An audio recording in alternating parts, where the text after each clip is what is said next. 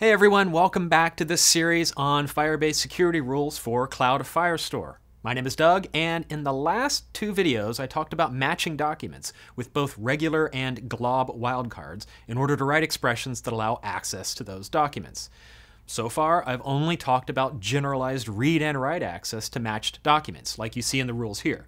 This is good for many apps, but you should know there are more granular rules than just read and write, and sometimes it's important to distinguish between them in order to properly control access to suit the needs of your app.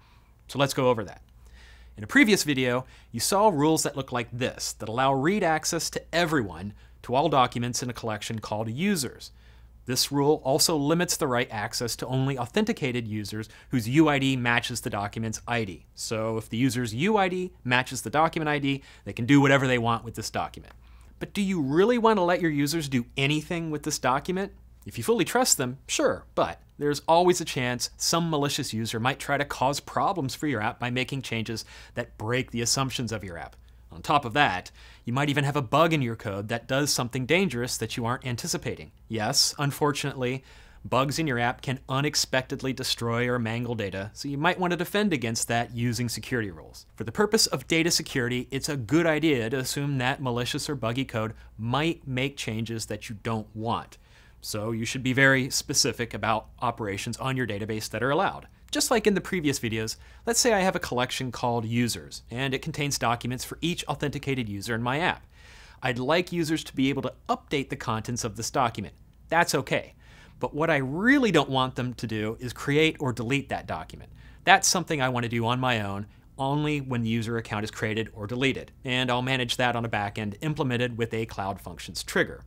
For example, imagine that documents in this collection contain a timestamp field that records when the user last launched my app, like so. If I want to use this field in a query to find all users who have launched my app since a certain point in time, a missing last launch field might make this query inaccurate. So, I clearly don't want to allow this to happen, neither intentionally nor by accident. Okay, let's go back to those security rules for the users collection. With the write access allowed in this rule, the user is allowed to create, update, and delete the document. And as I said, that's more control than I want to allow. Fortunately, write access can be broken down into those three more granular types of access. It looks like this. You can see here that create, update, and delete access can be called out individually in security rules. Write access is the same as the combination of create, update, and delete. And for my case, full write access isn't what I want to allow. So, if you want the user to be able to modify their document, but not create or delete it, you should modify your rules to look like this. Create and delete permission are no longer allowed here, since the default behavior is to reject any type of access not specifically allowed. So, if the user tries to delete the document, the Cloud Firestore SDK will generate a permission error and the operation will fail on the client. You will need to determine for yourself which documents the user should be able to create, update, and delete in your app.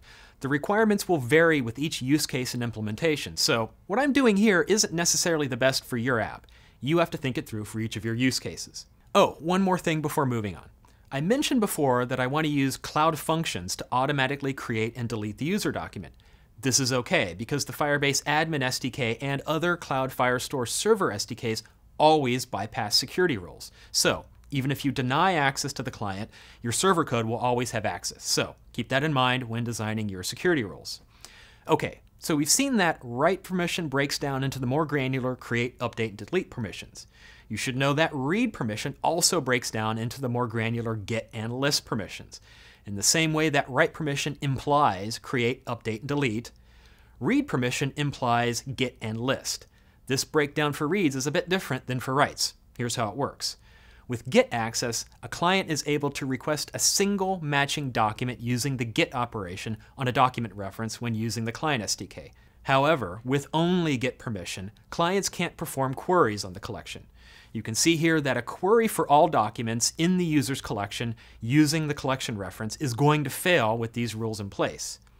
Now, if list permission is allowed, a client is able to query and filter the documents matched by the rule. Denying GET access also prevents clients from individually fetching a document by its ID.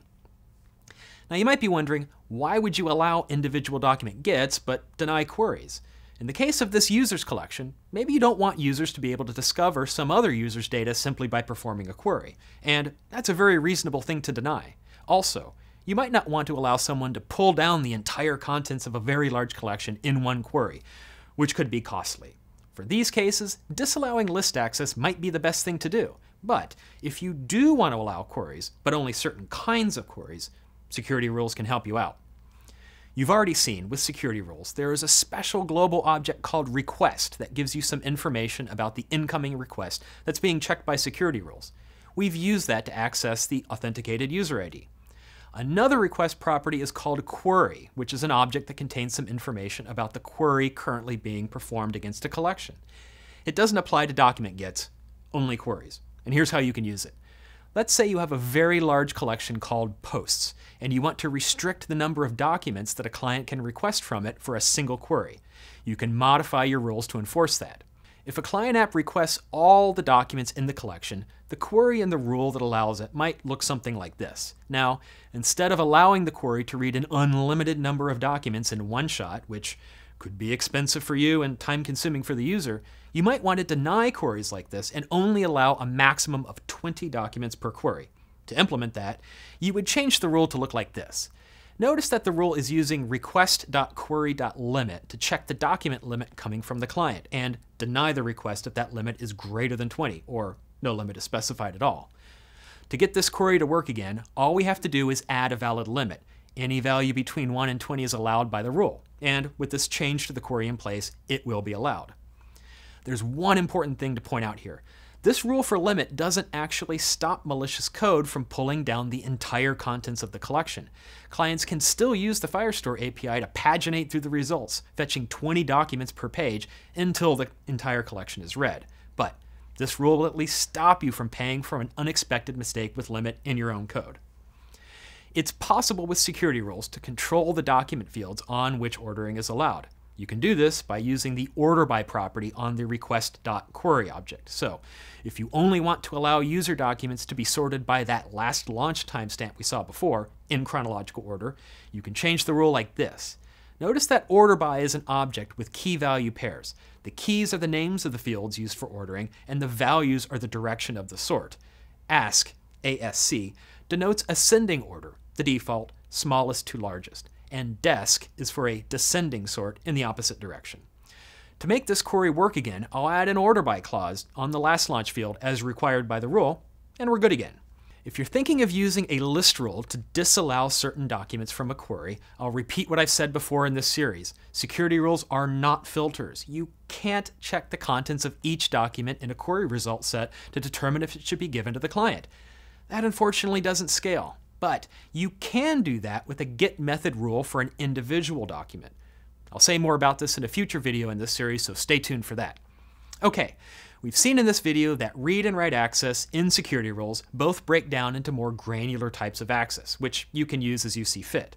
It's definitely worthwhile to think about this level of control so that users are required to interact with collections and documents in exactly the way you expect. As usual, be sure to click the links in the description below to read more about security rules, and subscribe right here to the Firebase channel on YouTube to find out when that next video in this series is ready. In that video, I'll talk about the various data types you have available in security rules and a few ways to make use of them. And I'll see you next time.